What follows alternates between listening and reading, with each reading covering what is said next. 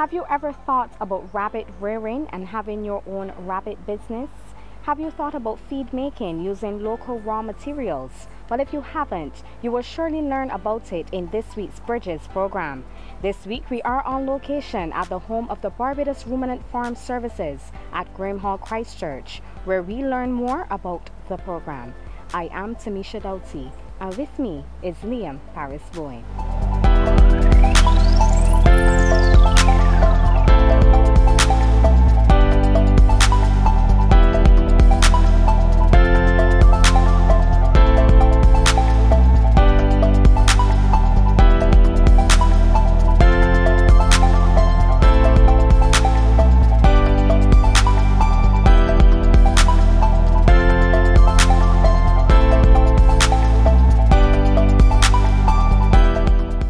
First, we'll visit with Acting Principal Youth Development Officer, Mrs. Andrea Titus, who heads the Youth Development Program in the Division of Youth Affairs, and learn more about its work across Barbadian communities. The Youth Development Program is about addressing the needs, aspirations of the young persons here in Barbados. We're here to help them to reach their fullest potential. The aim of the Youth Development Program is about developing young persons between the ages of 9 to 29, and we do this whether it is culturally, socially, or economically. As it relates to the vision of the Youth Development Program, it is about youth engagement, it's about youth empowerment, it's about developing young persons so that they are fully engaged in their various communities across Barbados. We also have a mission, and the mission of the Youth Development Program, it is about increasing empowerment, it's about enhancing skills development, it's about reducing violence and crime, it's about boosting employability and employment. We don't work in silos, we work in collaboration with other government agencies. We also work with non-governmental agencies, and we also work with international agencies as well. Here within the ministry, we have a staffing of about 32 field officers, in addition to 3 senior youth commissioners. Now, the Barbados is broken down into 3 zones. We have the northern zone, the southern zone, and we also have the central zone. Now, within these districts, we have approximately about 2,500 persons within each district, which the officers are responsible for. Within the Youth Development Program, there are various activities that are engaged so that we can accomplish our goals and objectives. We are responsible for the National Summer Camp Program. We're also responsible for the National Cultural Training Program. There's also a sports training program. We also develop community projects, and we take a needs-based approach with our community projects, where we basically get feedback from the various groups and communities so that they can inform the project. It is more of a bottoms-up approach for our community projects. Now, we also work with youth and community groups as well. We offer capacity building training for the leaders, and we also provide secretarial services as well. We also offer financial assistance to these groups and individuals as well. Some key organizations we work with: the Barbados Youth Development Council, the Girl Guides Association.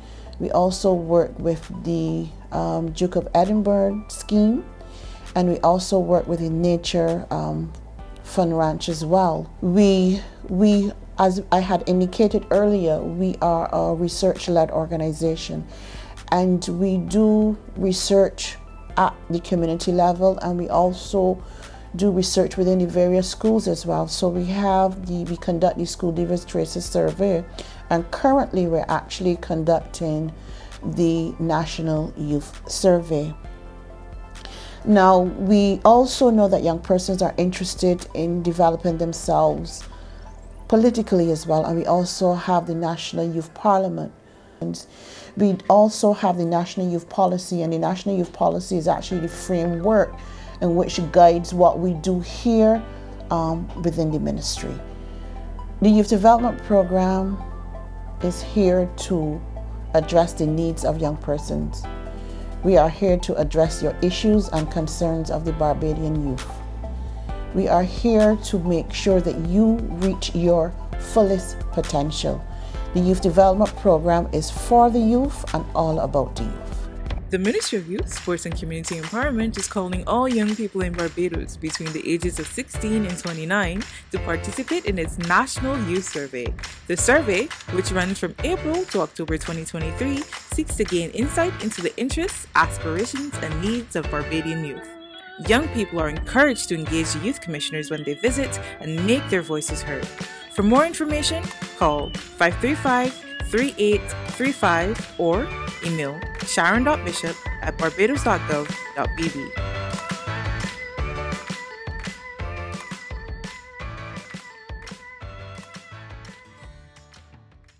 In Barbados, we have many talented young persons.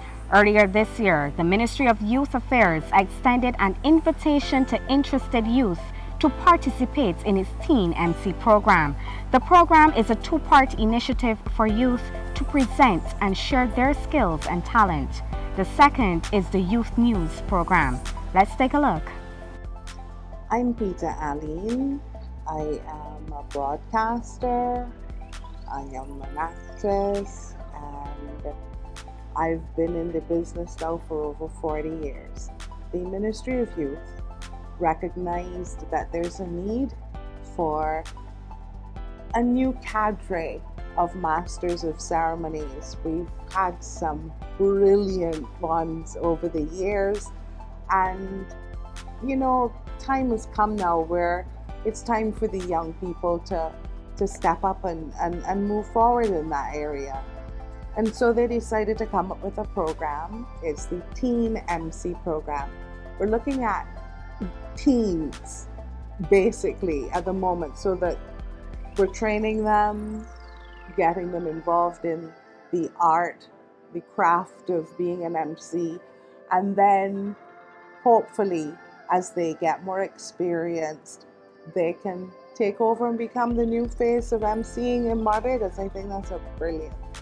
It's been a learning experience for me as well to see where the youth are focused these days, how they do things. You know, they reach for their digital accessories a little quicker than I do, and it's all there. The information is immediate, and so it's easy for you to do quick research on something. You're not stumped like we used to be, because you know, we really didn't have phones and that to click on and get information really quickly. Looking at presentation, at style, at being comfortable with who you are as a person. Quite a number of them are shy, so they're not accustomed to coming out and speaking in public.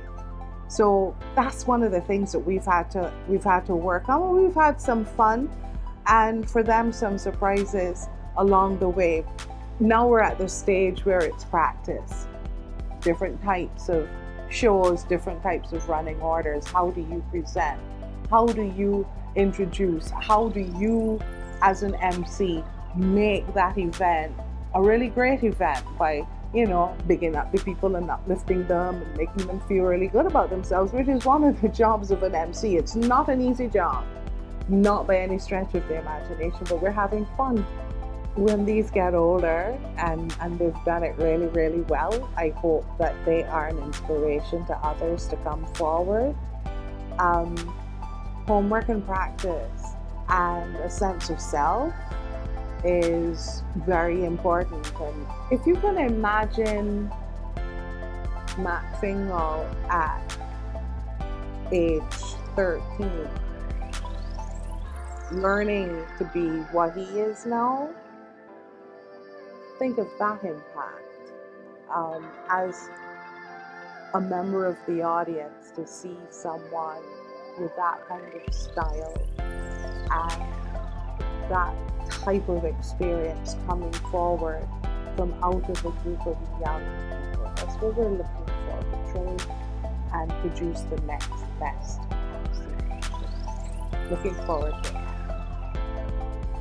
Well, I found that program through my mother, and she actually sent it to me the night before the program, and I saw it and I liked it, and she was like, but you cannot go, it's like the night before. I was like, I'm going, because this is a way for me to build my confidence and to gain the experience that I might need in the future. I learned about the program through a club at school I'm in. It's called at Harrison College. It's called College Liberators, and it was just a piece of information sent out in the Google Classroom. So I saw it. I saw that it was interesting. I wanted to get more into the space anyway of public speaking, doing MCing. So I just thought it would be perfect for me to be involved in the program. Everyone was really kind, and they really taught us that it doesn't really matter the question that we ask. No matter how small or big it is important. So we could have asked anything from how to do this or where we're supposed to be meeting. Simple questions that you might think are dumb or important, not important. We can ask them. In my opinion, the whole Team MC program has been very inclusive. Us working with Miss Aline, she's been a very good mentor. She's allowed us to express ourselves, and we just have fun in training. No credit, no data, no Wi-Fi, no problem. The Community Development Department has you covered. With free wireless internet access at community centers across the island. The Community Development Department, serving our communities. For many years, there has been the constant belief that our young men are at risk. But is this true? One Barbadian, Winston Cumberbatch, stepped forward in response to this belief and created the Mr. Executive Business and Gentleman's Challenge. This program helps in the development of young men by using various challenges. Let's learn more about this program. There was a time in Barbados that the phrase men in crisis was on everyone's lips. Some still believe this today. However, the reality is that society contributed to that notion decades before, as boys were expected to be the ones pitching marbles and giving trouble while the girls remain at home, dressing dolls and reading books. No wonder many of our boys shied away from studying hard at school, as the girls rose to the top of the class. This, of course, later resulted in young women filling the majority of seats in tertiary institutions on evenings, while many young men spend their evenings and nights on the blocks. Now, as a teacher for over 40 years at the only all-boys school in Barbados, St. Leonard's Boys, I saw this played out firsthand, and I was moved in 2017 to create the Mr. Executive's Business and Gentleman's Challenge, to help our boys be focused and discover their true potential as young entrepreneurs and respected gentlemen. Now, the key elements in each stage of the challenge are: Stage 1, which is the preliminary round, the $20 challenge, which is facilitated by the Barbados Entrepreneurship Foundation, a dress inspection, and a speech on a chosen topic. Stage 2, which is the final pageant, includes a day on the job at their mentor's workplace, the leadership or community project, facilitated by the Ministry of Youth, Sports and Community Empowerment, and then there's the job interview, the business attire display, the CEO project pitch, which is a public speaking segment, and the very popular The Date, where they demonstrate chivalry and good table etiquette as they take a lady to a restaurant. Now, the objectives of the challenge are: 1, to cultivate positive business and ethics and entrepreneurial skills within our boys; 2, to equip them for the world of work, enabling them to make a positive contribution to society; and 3, to help them become gentlemen in their attitudes, deportment, and relationships with women. Throughout the entire process, participants grow in confidence, increase their self-esteem, and develop gentlemanly traits. Now, through the business training and business development that they all go through, they gain valuable knowledge and experience in entrepreneurship and develop their own businesses. Participants also receive scholarships for post-secondary education and summer internships with sponsoring companies. Some even gain full employment after leaving school. Now, my vision is to see young men from all secondary schools in Barbados participating in the challenge at some stage. Thankfully, this vision is also shared by the Chief Education Officer, who requested that this year other schools got involved. Hence, this year is the first inter-school challenge involving Ellerslie, Graydon Sealy, Arlene Lodge, and St. Leonard's. I also hope to see the Mr. Executive Challenge extended to other countries, both regionally and internationally.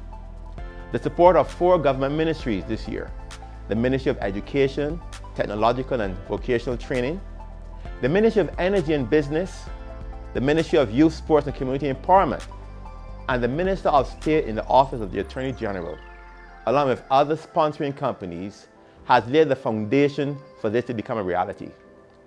With the preliminary round, the $20 challenge completed, the 5 finalists, Tashane Dawson from Lodge, Dante Peters from Ellerslie, Andrea Lashley Coppin from Arlene, Christian Nicholas from the Graydon Sealy School, and Micah Tate from St. Leonard's are right now preparing for the finals pageant, which will be held at the St. Leonard's Boys School Auditorium on the 3rd of September.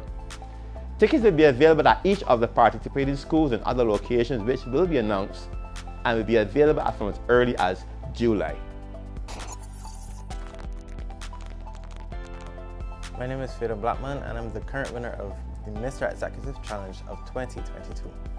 Well, at first, I was not really interested in the challenge, but then from the motivation of my father and mother, I said maybe I'll go for the experience, for the challenge, because me as an individual, I like a challenge. Whether big or small, a challenge is a challenge, and there's going to be experience and progress for any challenge that you get. Working with team members, I'm going to start there.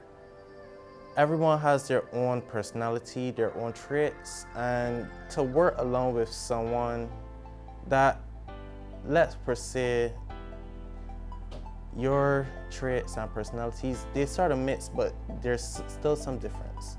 It's going to be a bit of a drag because everyone is going to be trying their own ideas, their own parts, and then you have to find some way to incorporate all of them into the mix. The segments of the final parts, those were the best, I should say. Let's start with the date. My father, before all of this happened, my father said go in with something simple and just be you. And so said, so did. And everything played out well.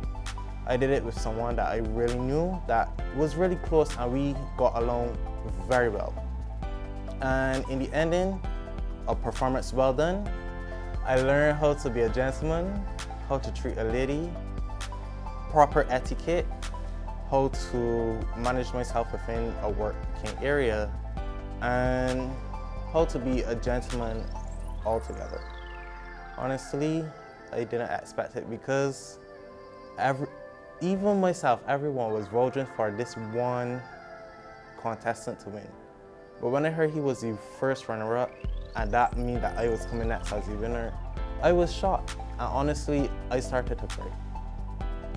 The other contestants told me not to cry, that I deserved it, but I was still in shock. Weeks after, I was still in shock to see that I was the winner of the Mr. Executive Challenge. But to say that those who knew me didn't expect it would be an understatement, because they were voting from the start that you got this, you're going to come out the winner, and so said, so done. A lot of young people now need to hear some inspiration, especially coming from their peers. Yes, it's one thing coming from adults to hear words, but when you can hear your peers saying it, it gives a different vibe. It says that if he could do this, then I could go out there and do this also. In life, we always have to take risks, whether big or small, and the outcome would then be dependent on how much you give into it, how much you put. So if you're up for it, if you're on the verge of joining the challenge, go for it. Don't let anyone stop you, don't let anyone bring you down, don't let anyone deter you. Make it your choice to succeed and to experience something that you have never experienced before. In its commitment to young persons during the National Youth Week Get Into Empowerment workshop last September, the Ministry of Youth, Sports and Community Empowerment, in partnership with Prince's Trust International and the Barbados Ruminants and Rabbits Rearing Society, introduced a group of 20 young persons, 6 females and 14 males, to a 6-week rabbit rearing program. We're here with Mr. Wayne Smith, Executive Director of the Barbados Ruminant Farm Services. Wayne, tell us a bit about the program. On reflection, what are your thoughts and what's happening now and for the future? When I conceptualized the program, I wanted to do it in the context of the full cluster, the full value chain. So the youngsters were exposed to not just the hands-on rearing of rabbits, but to the other aspects of rabbit rearing that would include nutrition, marketing. So they got to find out what would a supermarket expect of someone. But the very, very interesting thing was that at the same time we were conducting the program, we were also engaged with the Central Fish Processors with a project to create silage from fish waste that could then be used as an additive in rabbit feed. So the youngsters got the opportunity to actually produce silage and also to produce feed from that silage. And what's happening for the future now? For the future, the youngsters had the opportunity to meet with the Director General of FAO, and coming out of that project and that meeting, FAO has decided that they would want to work with the youngsters within a cluster to take the fish silage business to another level. So they have the opportunity not just to use it as a pilot project, but now to actually use it as a part of their management and feeding program for the animals. So Wayne, tell us more about how did the young persons take to the program? Are any of them still involved in the program or have their own farms in operation at this point in time? There was a lot of excitement from the young people during the program. Though there were some of them who specifically said they didn't want to be rabbit farmers, when they were introduced to things, the other aspects like the feed making and stuff like that, they figure that that's something that they like to do. So they too have a role to play within the whole cluster, within the whole industry. So they have grasped that opportunity. There are currently perhaps 3 or 4 who are practicing farmers, with others waiting to get on board, but they just need assistance in terms perhaps land or just the general things that they will need to farm, but they're very, very keen on moving forward. It is important that we recognize that 90%, well not 90, about 60% of your production costs is your feed costs. And the cost of commercial feeds keep rising constantly. So it's important that farmers have methods of helping themselves so that they can keep their production costs down. And this initiative in terms of farmers making feed is just one of those areas. And what are some of the main ingredients or materials used in this locally made feed? There's a range of things. There are a range of things available that can be used, and in most cases a lot of stuff that might most likely be dumped. If you look around, there are things like sweet potato slick, there's also even the sweet potato, cassava leaves, but we also have some plants growing that are well known but are seen as weeds. These two have a part to play in livestock nutrition. So Wayne, what can Barbadians expect moving forward with this project and the opportunities for young people? FAO has committed to working with clusters of youth to take the fish silage from a pilot project to a large-scale project that can actually make a difference to Barbados, and it can make a difference in several ways. The first one would be that our young farmers will be able to feed their animals cheaper, meaning that their profit margins can be a little better. Second thing is that we will now have a positive impact on the environment because we're dumping tons of fish waste daily in Barbados. So we can direct a lot of that from the landfill, and in direct correlation to that, the cheaper food means that we may very well be able to be a little more self-sufficient in feeding ourselves, because we've always been hearing that it is cheaper sometimes to import food than to grow it here. So if we can bring the production costs down by using local inputs, then that has an impact at that level as well. Looking for employment or experience? Are you 18 to 24 years old? The Ministry of Youth, Sports and Community Empowerment Pathways program is for you. Pathways provides you with soft skills, life skills, work experience, and other support mechanisms. For 1 month, you will be exposed to sessions in areas of personal development skills, soft skills training, and an 8-week job attachment, and 1 month of review and separation. How can you benefit? Some of our personal development skills include self-awareness, self-confidence, effective communication, CV writing, as well as stress and anger management, which will all assist you in preparing for the world of work. For more information on the Pathways program, please contact the Ministry of Youth, Sports and Community Empowerment at 535-3835. You can also email us at pathways@barbados.gov.bb.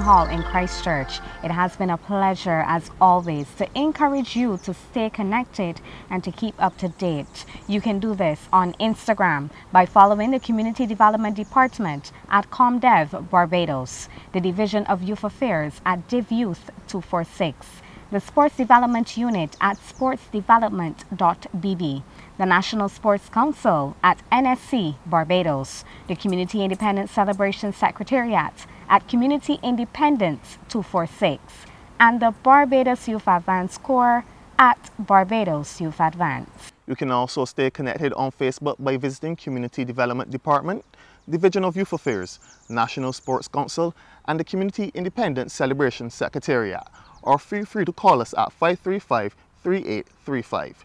Thank you for tuning in to our program. And see you next week.